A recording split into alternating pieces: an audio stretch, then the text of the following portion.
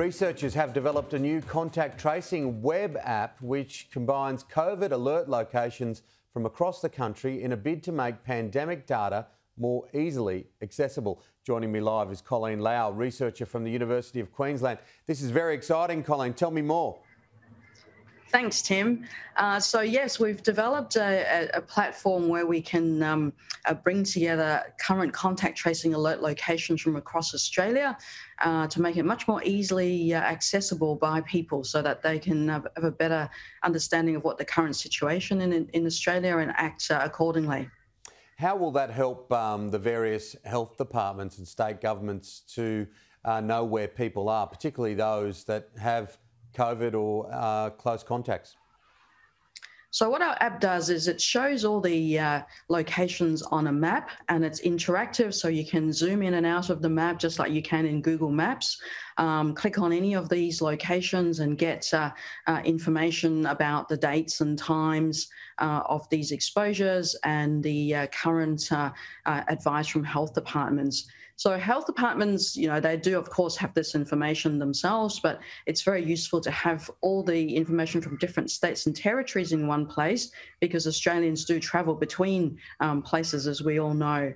Also, it's in particular, I think, useful for the public. So these websites and web apps are publicly available. So if you as a member of the general public want to know what's happening around you, have a look and see where the latest announced locations are, whether you've been to these places, whether you need to do something such as get tested or stay home, or if you just want to have a look and see where the current clusters are and try and avoid going to those places if you don't have to.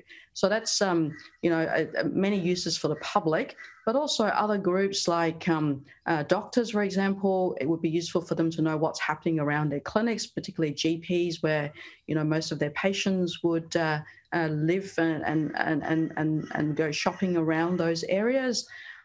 Aged care facilities might also want to know what's happening around them, or other organisations that might be dispatching people out to the community to do various things. They might want to avoid certain areas if there are a lot of active cases happening there recently.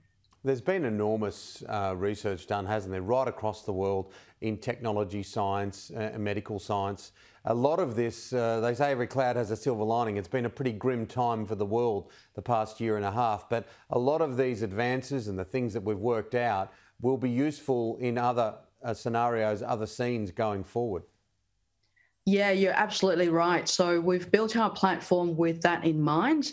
We've built it for COVID for obvious reasons, but it can be used for any other diseases or any other public health emergencies. But one of our biggest focus is to make this publicly easily accessible so that the whole community's informed without having to go and check multiple places for information. So having it mobile friendly also has made the app much more popular.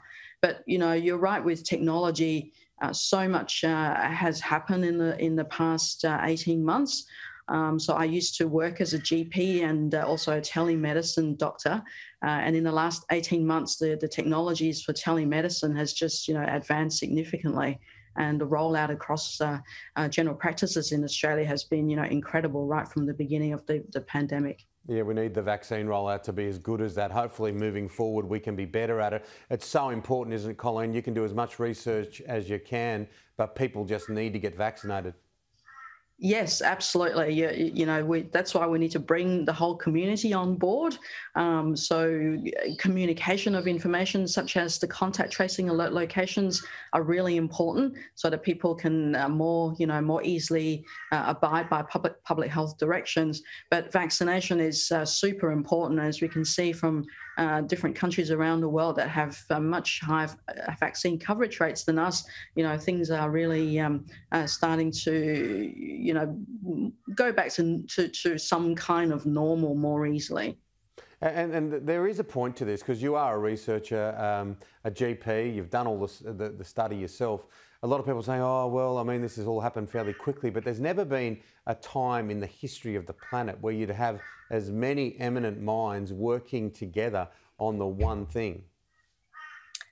Yeah, that does for sure. So, I mean, we certainly have had pandemics before, but technology is incredible these days, not just with things like, apps and things, but with research, with our ability to share research data and results from across the world, laboratory technology. I mean, everything is so much more advanced now than it was, 10, 20, 50 years ago.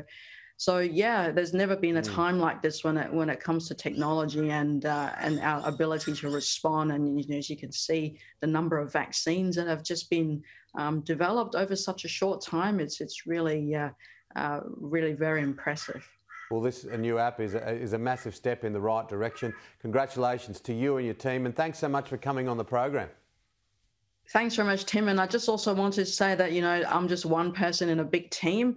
And there's been a lot of people working on this app, particularly our colleagues from the Australian National University, the Research School of Population Health Graphic team, Yep. and also the ANU Software Innovations Institute. So big thanks to everybody who's been involved. Yeah, collective round of applause to everyone. It's been some amazing work. Thank you so much. We'll talk to you soon.